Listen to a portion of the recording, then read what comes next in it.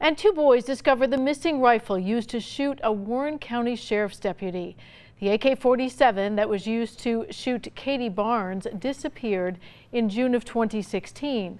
Two boys playing near Jonathan Lane in Landen yesterday evening found the weapon in a drainage area near a pond that was searched a year and a half ago. The boys turned the gun over to their father, who then called the sheriff's office.